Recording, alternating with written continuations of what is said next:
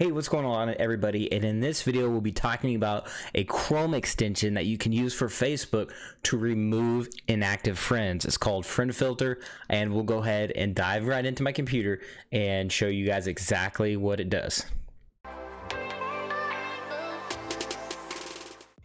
Okay guys, we're inside of my computer here, and obviously we're logged into Facebook. So when you grow your Facebook friends list, you will eventually reach a point to where you need to remove some people on your Facebook friends list. Okay, I actually used a tool to grow my friends list, but for this video we're talking about an app that removes inactive friends. The reason being is the more people you have that do not engage with your posts and your content will actually weigh your account down, and your posts will not get as much exposure. So the strategy here is we want to remove those inactive people to boost our engagement, so ultimately we get more leads and more sales on Facebook. Okay, so that's the strategy. So on the front side, I use a tool called Friend Connector that I actually sell myself, and I'm actually one of the founding partners. But on the reverse side, I use this app, Friend Filter, to delete all the inactive people, and it's a pretty robust app, guys. So as an example of basically good posts, just to show you guys, like this one's getting 46. I've had one just recently that got like 70 or 80 plus. So I'm getting pretty good engagement on some of these posts. That one had 42. Obviously I could have more. That one 39. Here that one had 73, and if I keep scrolling down, I have one, I believe that's like at over 120. So that's pretty good, but I could do better, right? So if we go here, this one had 169 comments. A lot of those comments were me, like half of those. So that's still pretty good though. Those are all the leads that I got from this specific post right here. So about half of that was leads. Okay, imagine if I were to pay for those leads, how much that would cost. These posts are for free, so that's why it's super important to get free organic traffic, right? So this one here again at 73, about half of those were leads. So I got them in my Facebook group, and my Facebook group has obviously exploded because of those posts. So that's obviously the strategy. All right, so let's just dive into the actual app that will help us grow, right? So it's an extension. You download it to your Chrome browser. You can't really see it here. There's a little icon. You can barely see it in the screen, but once I click it, it brings me to this dashboard basically. All right, if it doesn't, then you just click dashboard right here. Now that we are looking at all this, what does it all mean? So it basically can scan your engagement. I think you can actually set it to, in settings here, all the way back to 180 days. There's all these other settings you can actually play with right back here. Post to fetch per session. You can go days back to fetch, activities to fetch, shares to fetch, and comments to fetch.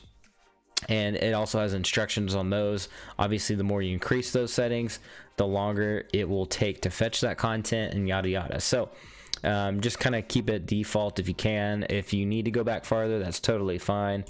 Now this just basically is just tracking your likes, comments, and shares. So this is basically all these inactive people are red here. I actually have to kind of scan my engagement so it can redo all this. I haven't scanned it in a while, daily since July. So I don't know if it actually has a last date that I ran this, but it's been a while. But just to show you guys what it does, as you can see here, I'm about at the 5,000 friend mark. So I'm getting close to actually needing to mandatorily do this. Okay, you can do this at any point in time. You can do it routinely, once a week, however you want to set your schedule on how you want to use this tool. It's entirely up to you, but for me, I'm gonna wait till I get to 5,000 friends and go ahead and scrub my friends list. All right, with this sync engagement, what we'll do is we'll click that button, and I will show you guys what it does. So what it's going to do here is it's going to go back on my posts here and start scanning the engagement. As you can see here, I'm not touching anything. As you can see, it's just doing the work, right? So it's going through there, looking at likes, comments, all that good stuff, and it's just going through there, doing that automatically.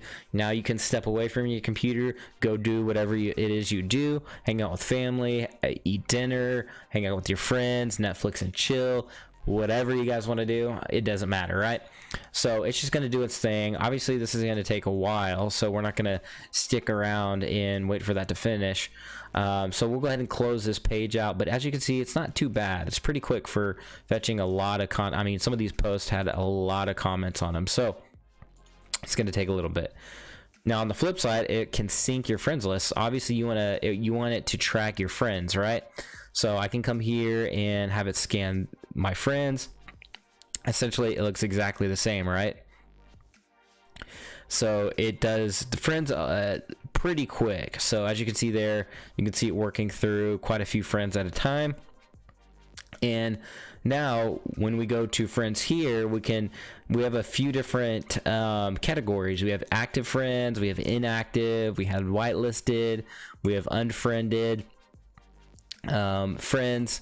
But basically what we want to do here is we want to click on inactive, and if we want to get rid of some inactive people, we can just click here, click unfriend, and it's going to obviously unfriend them, right? So it's just going to do that thing right there, and before you know it, you're not friends with that person anymore. So it's pretty sweet, right? So we're not going to let that finish though. I can hold down shift if I want to select the entire page here and then add to the unfriend right here, or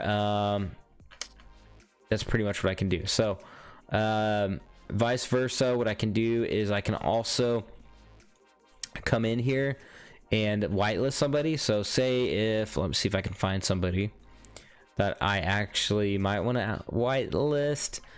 Let's see.